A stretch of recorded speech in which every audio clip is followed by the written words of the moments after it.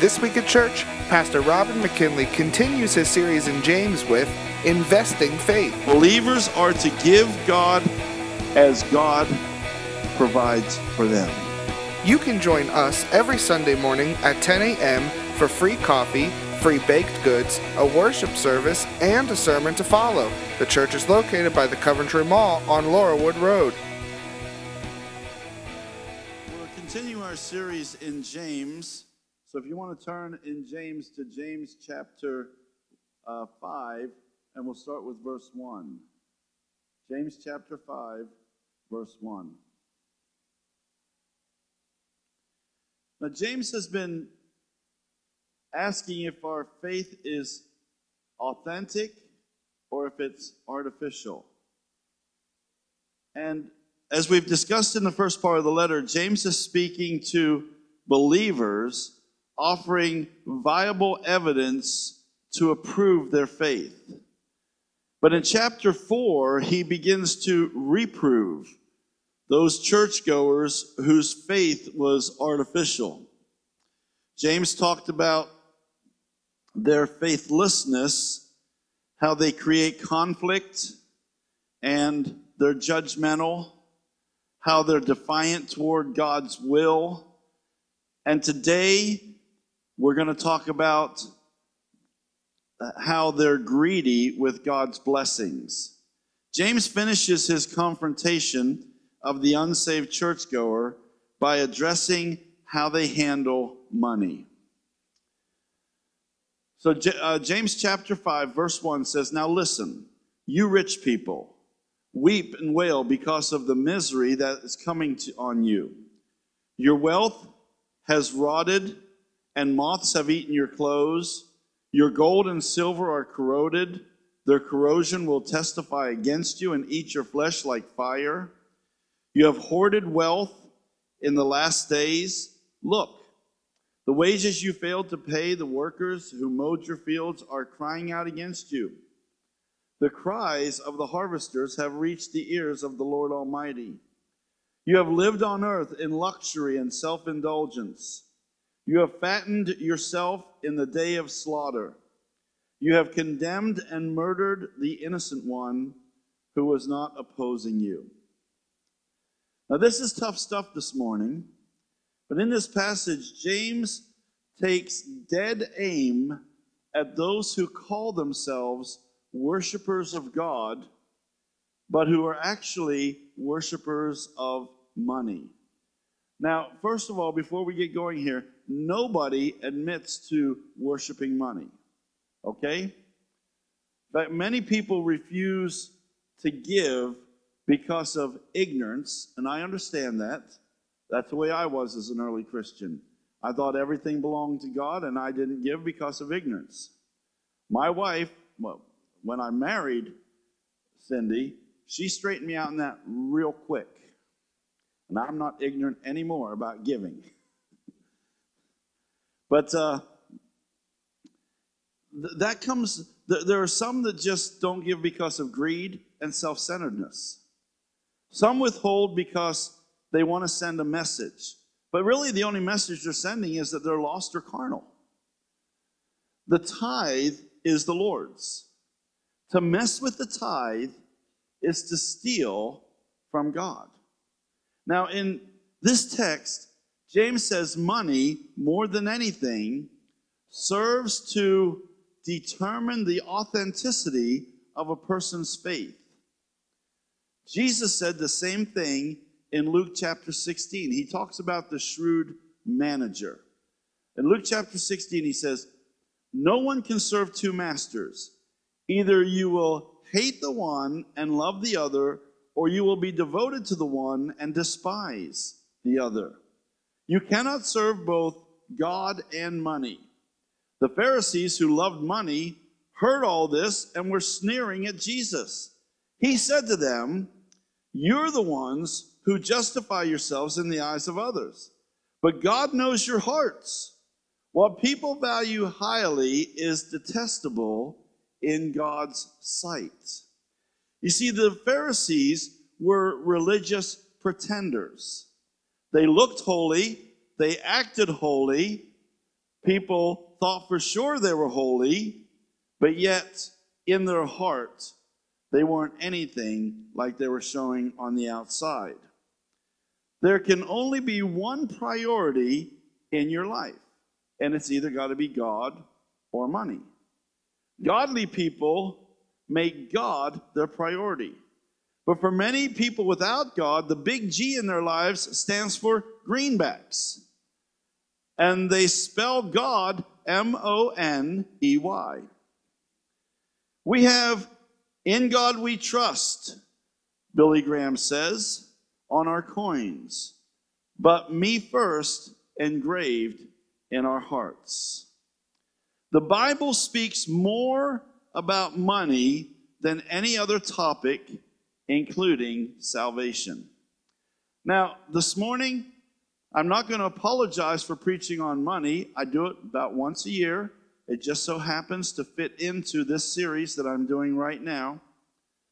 So I'm not a money-grubbing preacher. In fact, there are some times that we forgot to receive the offering. But I'm going to tell you more about God's economy later on. But I just want you to know that I'm not here to clean your wallet out today. I'm here to give you the biblical principles of what God tells us. You see, in Matthew chapter 6, the scripture says, "Don't store up for yourselves treasures on earth where moth and rust destroy, where thieves break in and steal. Store up for yourselves treasures in heaven where moth and rust don't destroy, where thieves don't break in and steal. For where your treasure is, there your heart will be also." If this is true, then we're in need for a heart transplant. Some of us are. If money is an obsession instead of a possession, then money has a hold on you. As we get started, I know that talking about money is tough, but we're going to talk about it because the Bible does. So, Paul tells Timothy in Timothy chapter 6, "Godliness with contentment is great gain. We brought nothing into the world and will take nothing out of the world.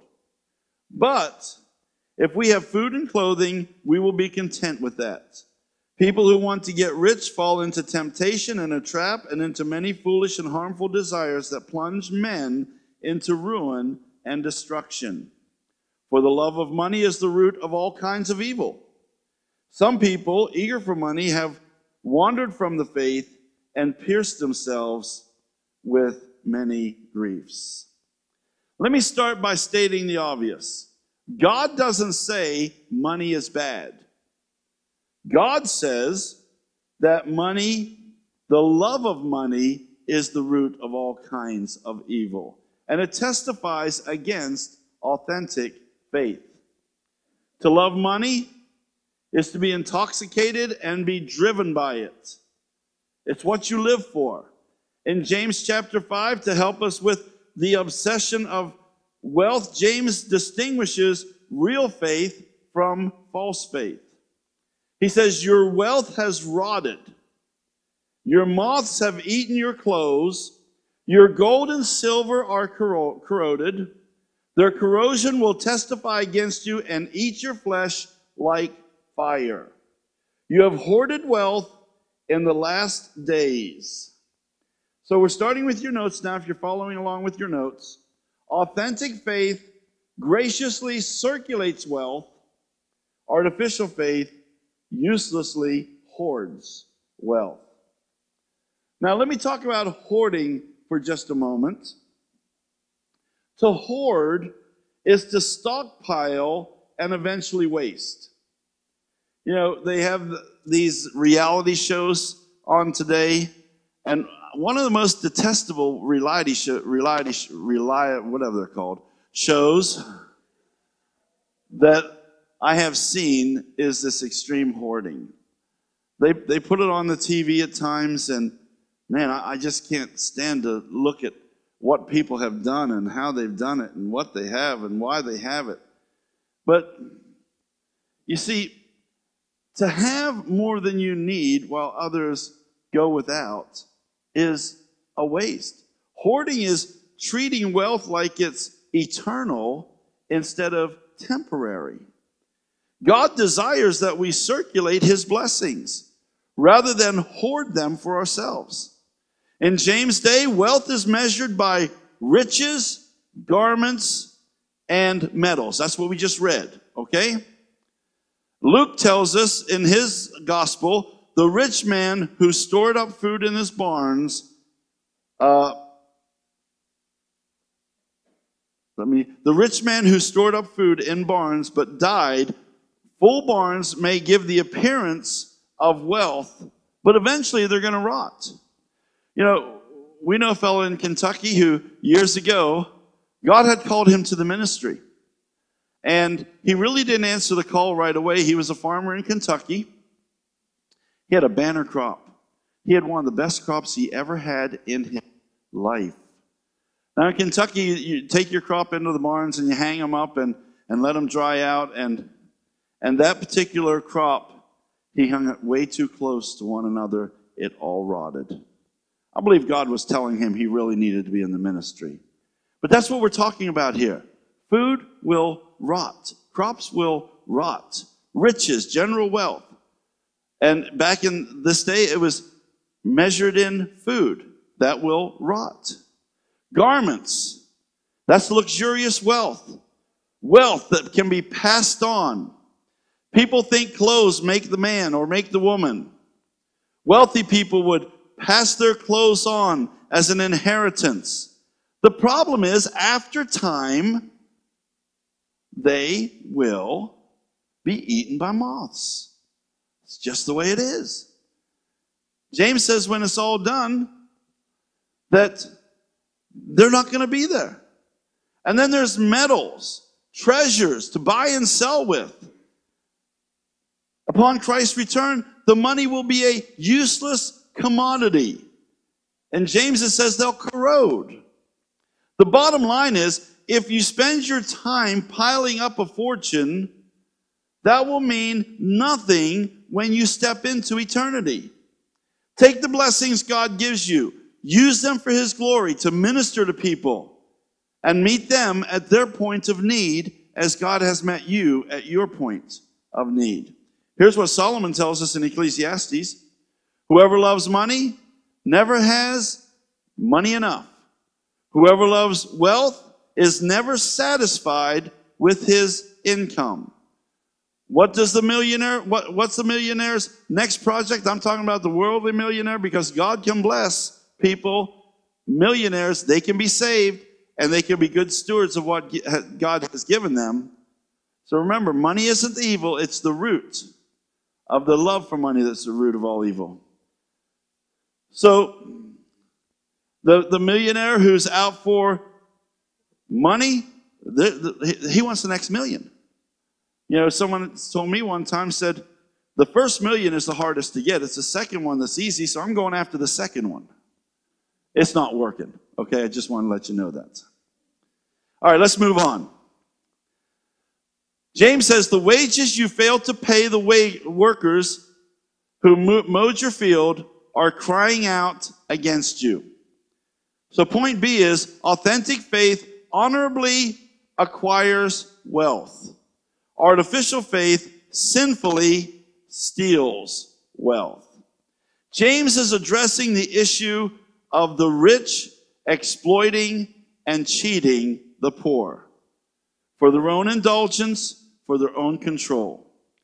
But to obtain wealth is, in a dishonest way, is ungodly. So it's not just the person who's paying, but it's the person who's working. Like drawing a paycheck without diligently working your job, doing your job. It's like obtaining wealth by stealing and manipulating others. Or it's like obtaining wealth by stealing the tithe from God. The only acceptable means of obtaining wealth is by following God's instruction of hard work, faithful stewardship, and trust in God. James goes on to say, if you've lived on the earth in luxury and self-endurance, you have fattened yourself in the day of slaughter. Authentic faith selflessly invests wealth. Artificial faith selfishly misuses wealth. The word luxury here is a word that means to live softly. James was referring to living a delicate and extravagant life at the expense of others. The word indulged, it says self-indulgence or indulgence, means to passionately pursue and to lead a life of motiveless pleasure, plunging headlong into wastefulness. You know, you've seen these movies where they'll rob a bank and they'll throw the money up in the air and they'll spend it on this and that and that. It's full of wastefulness, and what happens at the end of the movie, they get caught. That's life. That's the way life works. You get caught. If it isn't by somebody here, it's God. Amen. And then the word fattened. It says, you have fattened yourself in the day of slaughter. Fattened. It's like a pig hogging the trough. He doesn't realize he's getting plumped up for the slaughter. It's the idea of a thief who has gorged himself on the plunder of others. The problem with the person who makes money their God is they only want to spend it on themselves. The problem arose when they came to believe that they owned it. It is mine, and I can use it any way I please, rather than recognizing what I have has been given to me by God, and it belongs to God. And we must be stewards of his blessing. Well, James goes on to say, you have condemned and murdered the innocent one who was not opposing you. So the fourth point on this is authentic faith gratefully manages wealth. Artificial faith ruthlessly maintains wealth. It's a downward spiral, ending with people doing what it takes to keep what they have. They're willing to steal from God, steal from others, and some will even kill, if necessary, to retain their lifestyle. You see, obsessing wealth always leads to a dead end. We were created to live for more than just money. We were created to live for more than just comfort. Yet money makes the world go round, and we need to understand how to process money without it possessing us. So we're going to go to point 2. Say point 2 should have been point 1, but I wanted to end with this point. Possessing wealth. So let me begin this point by saying that God understands the need and the power of money. He understands that we need money to live by. We need money for ministry. I mean, this morning we flipped the lights on. The reason we were able to flip the lights on is because we needed money to pay the light bill so that we would have lights in here. And we would have a sound system. And we would have everything that we need in this building.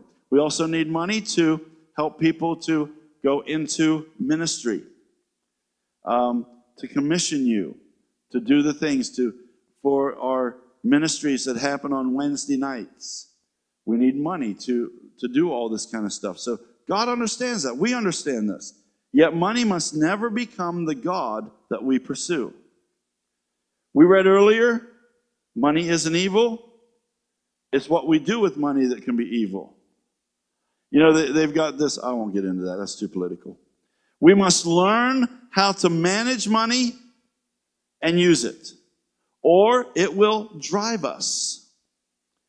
Greed is a sign of an unregenerate heart, while generosity is a sign that you're walking in the Lord. So let's answer some questions about giving. The first question is, how am I to give? How am I to give? We're not to give out of our wealth by tipping God, but give according to our wealth. We're to give in appreciation of what God has done for us. See, there are three reasons that people give. They give out of fear of punishment, they give out of a desire for a reward, and they give out of a grateful heart of love. So, how am I to give? That's the question. The first word that comes to my mind is proportionately. God gets the first and the best tenth of your income. This is God's economy. It goes way back to before the law. Now, people say, well, tithing, that's an Old Testament thing. We don't have to do that. And they say it's under the law. No, it goes back before the law. Abraham gave a tithe to Melchizedek way before the law. And then the law is set up, and here's God's economy. The priests did their job, and people brought the best of their flock to God, gave it to the priest. He used some of it on the altar, some of it he kept for himself. That was God's economy. And it continues to the New Testament. Jesus said, I haven't abolished that. I want it to get better now. I want you to give of 10% to where? Where you're getting fed, the local church. You know, if God's economy is going to work, it's got to be everybody is participating in his economy. And as people participate in the economy, you know, we could take care of the needs of those outside of the church, the needs of those inside of the church. We could take care of the church building. We could take care of ministry. We could take care of, that's God's economy. And he knew it was going to work if everyone participated. So we give proportionably. One person said, well, how much is a tenth? Well, if you have $10, you move the decimal point over one spot, and you give $1. If you have $100, you move the decimal spot over one, and you give $10. It's 10%. So here's what's happened in our generation. You see, we give 10%, we have 90% left. Of course, Uncle Sam is going to take his cut, and we'll be real conservative with this, and we'll say that he took 20%, so now you have 70% left. If you're a wise steward, you're putting 10% away as a savings or a retirement, so now you have 60% left. And many of families today are living beyond their means, and they're in debt, credit card debt. I'm not talking about house. I'm talking about credit card debt. And there's another 20% leaving us to live on 40% of our income. The problem is we're not making it work. So because it's not working, we take from God because we know that God will understand. Okay? Because we can't take from Uncle Sam. If we take from Uncle Sam will throw us in jail. One person said, better jail than hell. Because the scripture says, thieves and robbers will not make it into the kingdom of God. So, the problem isn't necessarily a money issue. It's a wants and a management issue. We have never learned to live within our means. And we have neglected God's guidelines for managing money and how we're upside down and we don't know how to get right side up. It begins with handling money according to the precepts of the Bible. So the question is, how do we give? The first word is proportionately. The second word is consistently. Believers are to give God as God provides for them. The third word is sacrificially, above and beyond the tithe. And that's what we'll be doing next week. Next week, we'll be asking you to tell us what you trust God to provide for you to give for missions. That's beyond the tithe. That's giving sacrificially. And then the fourth word is joyfully. The Bible says God loves a cheerful giver. Now, there was a church in Kentucky, a small church in Kentucky, that they used to applaud when they received the offering because they wanted everyone to be joyful. A ritual they had in South Africa was they danced as they went up. They didn't receive the offering like we do. The ushers didn't go to them. I think one of them was just a box, wasn't it? It was right up front. They danced and sang, and people brought their offering up to the Lord, and they put it in the box. They gave joyfully. But cheerfulness isn't a command. You can't say, well, I'm not going to give today because I just don't feel cheerfully. No. It says God loves a cheerful giver, okay? But God loves obedience more than anything else. So God wants us to give obediently. Make no mistake about it. God wants you to give out of a heart of love. But if you're going to give begrudgingly, at least you're not letting your wallet take control of your life. And give begrudgingly if you have to. Give begrudgingly instead of stealing from God in disobedience. So the scripture tells us what we're to give to God. What am I to give to God? The tithe. We don't give God the tithe, we pay the tithe. The first tenth given in obedience to the mandate of God. Offering gifts above and beyond the tithe would be like our missions offering. And then there's giving by faith. And some people will say, God, this is what I need, and I'm not buying this. I'm just giving out of my need by faith so this would happen. There's the term seed money. I don't particularly care for that term because it's been made a very, very bad word with televangelists. Some of them, that's all they preach is seed money.